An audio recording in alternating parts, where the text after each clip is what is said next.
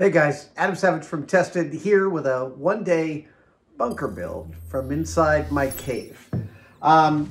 Today I'm tackling my tailstock here. Now, within the lathe, there are three main pieces of the lathe. There's the chuck in which you put the work that you're going to be affecting, carving, changing, polishing. There is the cross slide and tool holder that you will use to implement those changes to the thing you've got in the chuck. And then there's the tailstock, which actually performs a couple of different functions. If you're turning something long and you want to maintain its perfect concentricity, you might put what's called a live center in your tailstock.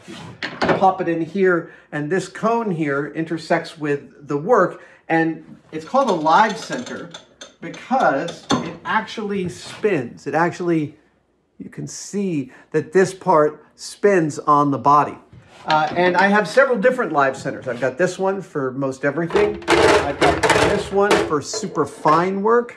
And I've got this one for big wide holes that are too big for those other two live centers.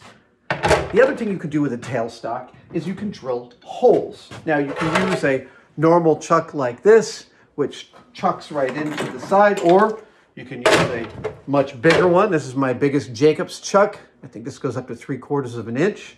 And then you could also chuck a keyless chuck into it. This is one of my keyless chucks. It's only hand tightness, and it goes to a fairly small diameter.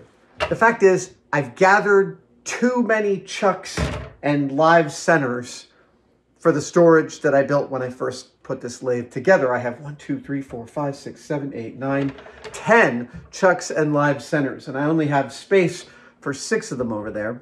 So I'm going to make a new storage system for these live centers and these chucks, and I want to make it convenient to the lathe. So this involves me, sometimes I'll pop out a live center to pop in a chuck, and I'll just rest it right here on top of the tailstock. And I've got this little wooden shelf up here specifically for that. But I must tell you, I haven't liked how that has gone in general.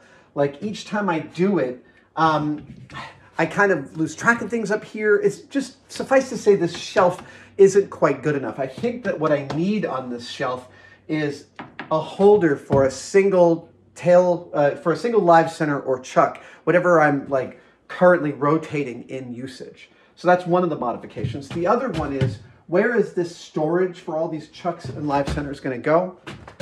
I think, so I had it over here, way over here, about 4 feet away from the chuck.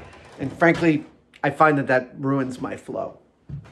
So as I sit here and I look, I don't want it right here. I think that's there's too much going on here already.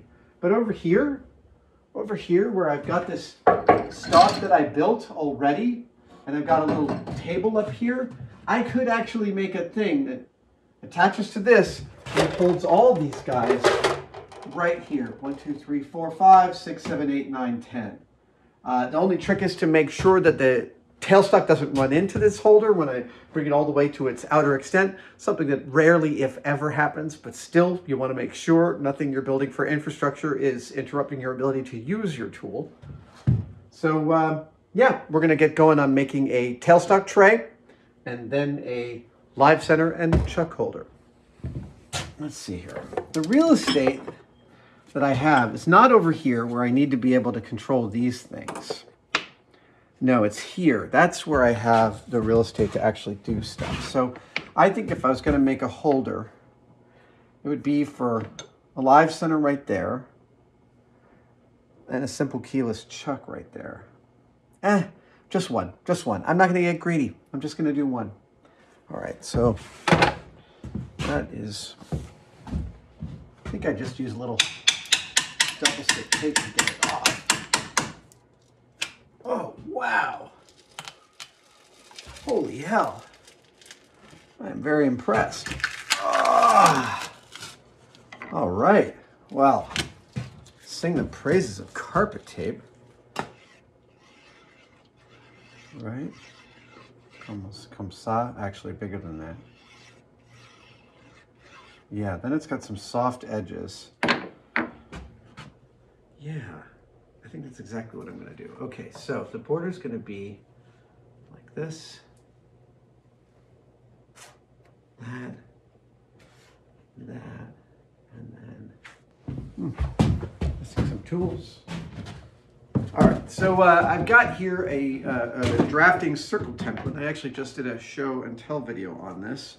And the size of hole I'm going for, wow, it's pretty much exactly that. The smallest hole it is, which is a 1 1/4 inch hole. So if I want this thing to have clearance from the edge, I think I do it like right like that. And I line up my circle template. Yeah, I think that's pretty good. And make that hole right there, 1.25 inches. Wider. Actually, I want to go wide on this one. Yeah, I want to go fatter than the fattest. Fatter than the fattest? Maybe not that fat, but yeah, how about that? Yep. All right, so now I line that up. Yes. Okay, cool. So I can make a couple of these cuts on the table saw. This is the border, right? This is the border. Okay. Right. Cool. Cool?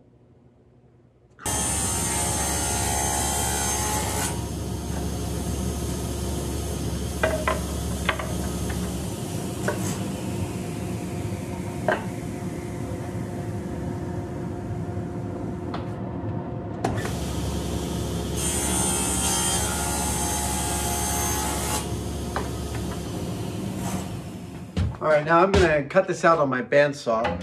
However, I recently ran out of bandsaw blades. So I've got this 3/8 of an inch metal cutting blade in there, which is no good for regular wood. I wanna be able to use it for aluminum, so I'm actually gonna take it out and swap it out for a nice wood one that I just bought. So here we go.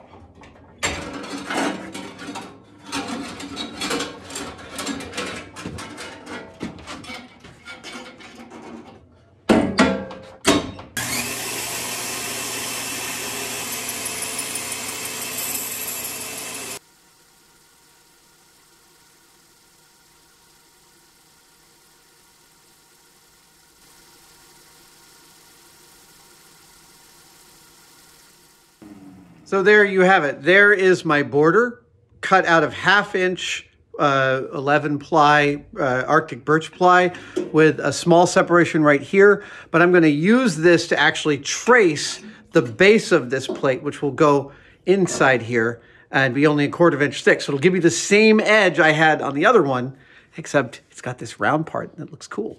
So I'm actually going to sink it up here to the corner to save myself some cutting work. And then I'm going to hold it down.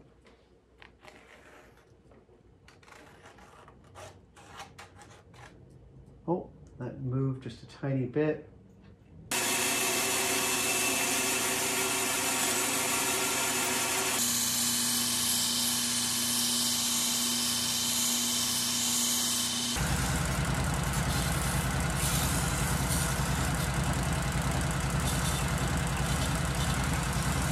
Now it's time to make sure these parts fit together as closely as I'd like them to. And they do. Oh, that's great. All right. I'm going to cover this in black felt because everything should be covered in black felt. It just looks better that way. Now it's time for me to drill the hole, which is, again, 1 1/4 inch hole. I'm using a Forstner bit for this hole. It'll make a nice clean hole. They can tend to split wood as they come out the other end, so it's always good to back a Forstner bit hole. Ah, come on. There we go. It's always good to back a Forstner bit hole with a bit of extra wood.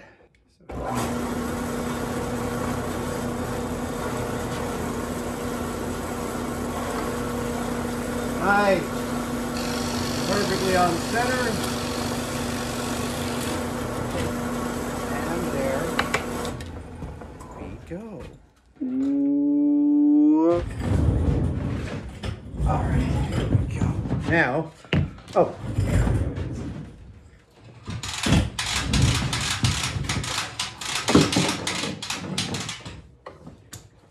I'm going to use my favorite new pin nailer, my 22 gauge pin nailer for this.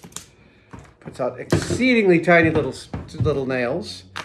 And we're going to, yeah, put a little wood glue in this equation so that what we make is permanent.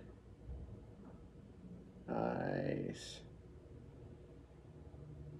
After having built things out of wood for many years and seeing how some of them deteriorate, I have started to assiduously use glue and mechanical fasteners every single time I am gluing two pieces of wood together. And I'm here to tell you, life is much better that way.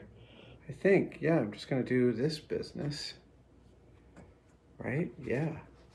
And we want this corner is the most important corner to get right. So I'm going to do this piece first. Yep. Great. And then I'm going to do this second piece, which is the second most important part.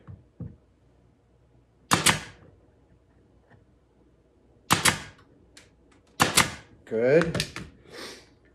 Then as we go in and button it down, as we go in and button it down,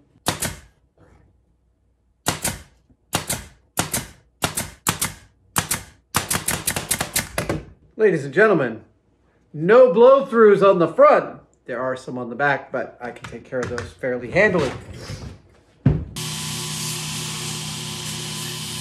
Now we're ready to stick this guy down. And I have made the classic mistake. I've cut it upside down and backwards. That is a boring problem. How else could I do this? Oh, I could simply cut that there, and then I get all, yeah. Now the question is it bilateral symmetrical? And the answer is I don't know. Since that is that and that, and this goes like this and this, it looks like, yes, oh yeah.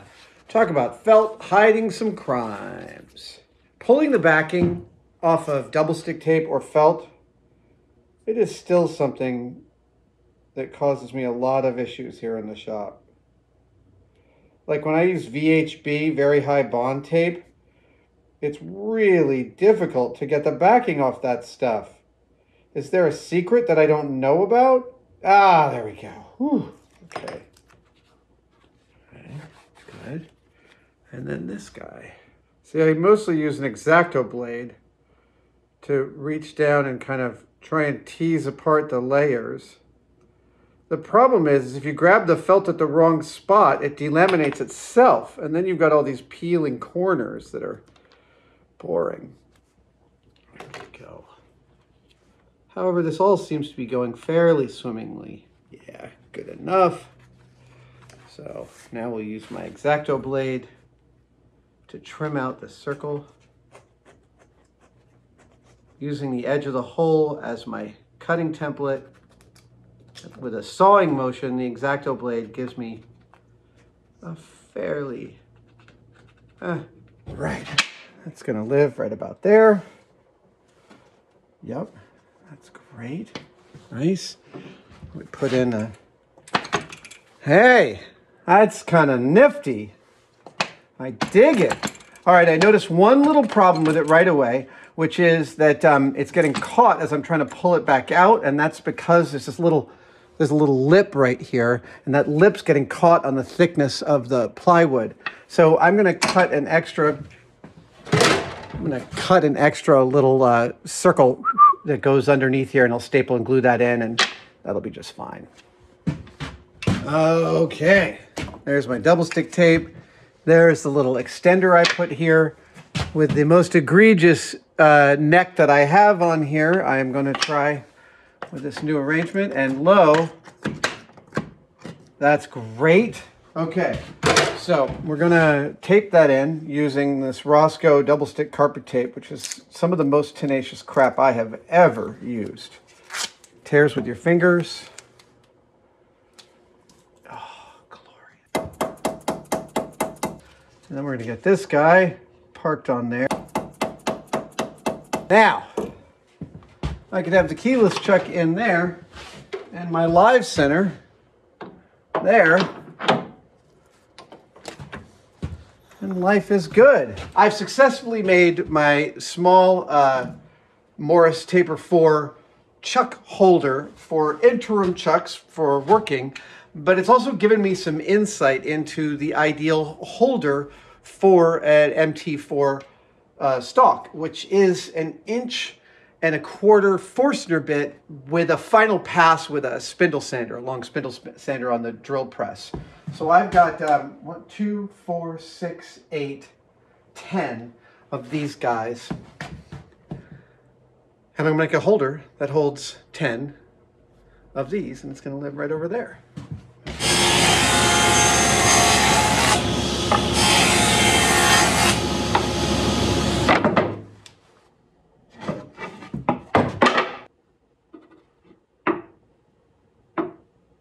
Okay, so if I do this in from each end and this from this, yeah, all right, I like that plan.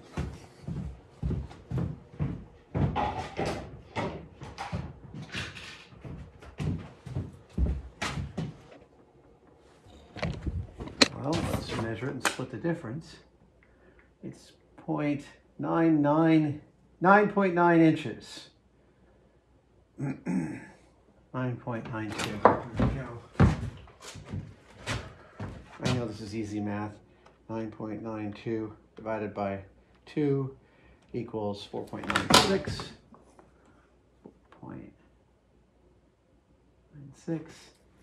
Yep. Okay, great. So that gives me roughly, yeah, 3.1 center to center. Cool. So then I can make another one here, here, and here. Now I'm storing 12 of these things. Great.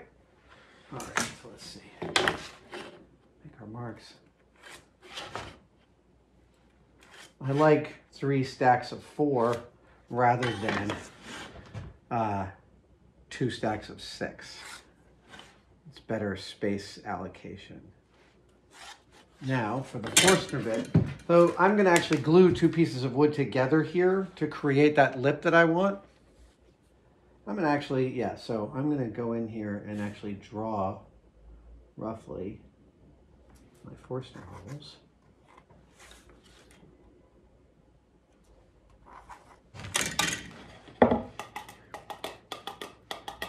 Yeah, there is my 12 holes.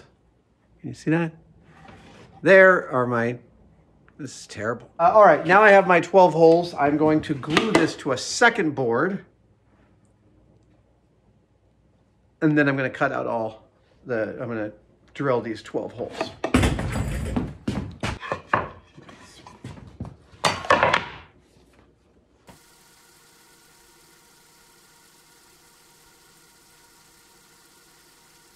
Wonderful.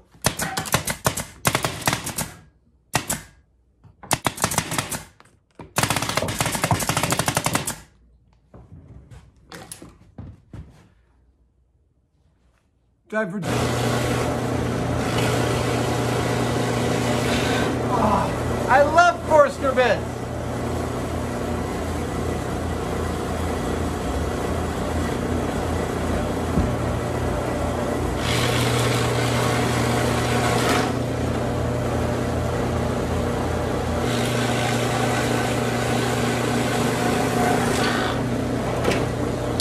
All right.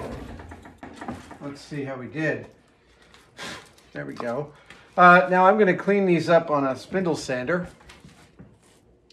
just so that they're nice. But that's 12 Morris Taper 4 chucks that this will now hold. All right, let's get this Forstner bit out. Oh, it's hot.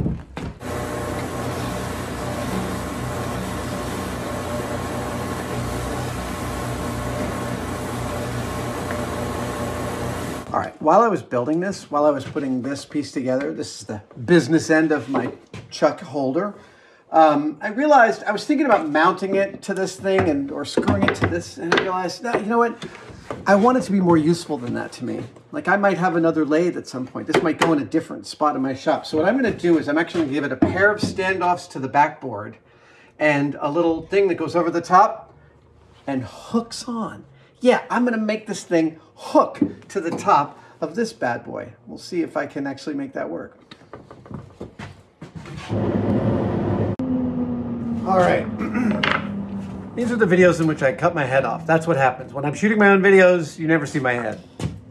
I've actually cut this at this angle on both sides. I didn't even log what angle it was. I just used my angle finder. And now it's time to cut the wood from this cardboard template. I've also trimmed the height of this down to be more efficient. So the question now is, it goes to about there.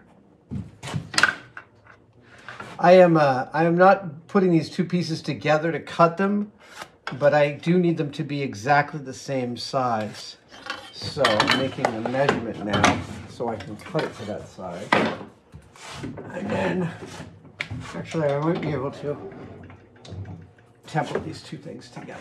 That would be really nice. Okay, so let's see. Oh, yeah.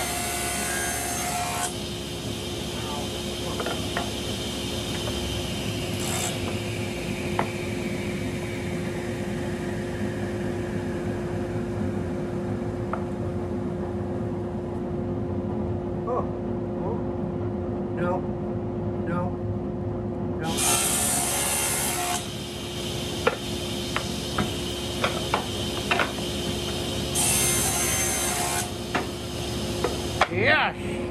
Excelsior!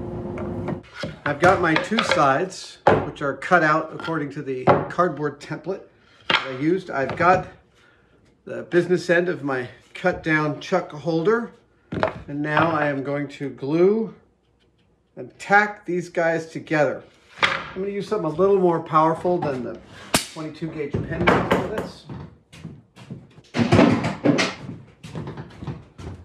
We're going to go with a narrow crown stapler for this operation. Let's just be a lot more positive. And then we have one more part to cut out after we assemble this, and that is the top that attaches to this bad boy. None of them are blowing through. Excellent. I have been looking forward to this solution for a while. I've been trying to think of the best way to arrange my chucks, and mostly I've just been watching the patterns of when I get annoyed that I have to kind of reach across my own work to get to the stuff that I need to get to. Nice and flush. That is also nice and flush. What you'll notice is that each time I use drive one of these staples in, I'm making sure that no part of my body is in line with the staple because I have had them travel immense distances. All right, we are also going to give it, there we go. Yeah, that's a nice positive grab from two different angles. Good, good, good. All right. Oh, she blows. There is our holder. Now I have to put it in place and cut and measure the piece that goes over and grabs from the backside. That's the next step.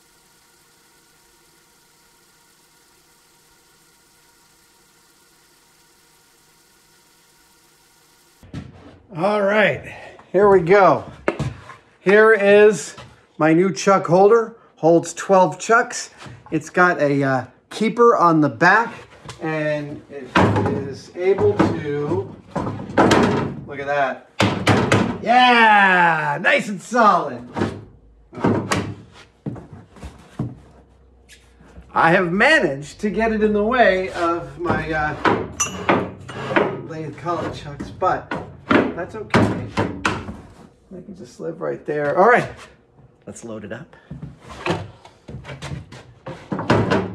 Yeah.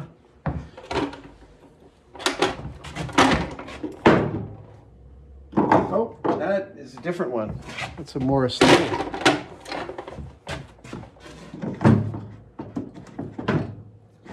Yeah, you live there.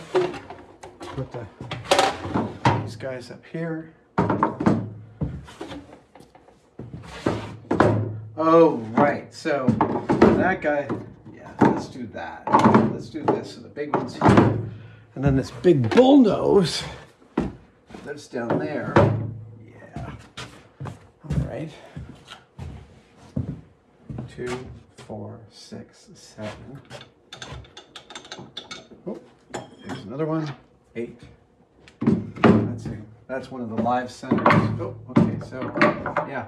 Okay, that live center has to live there. Am I missing one? What am I missing? I feel like I'm missing one.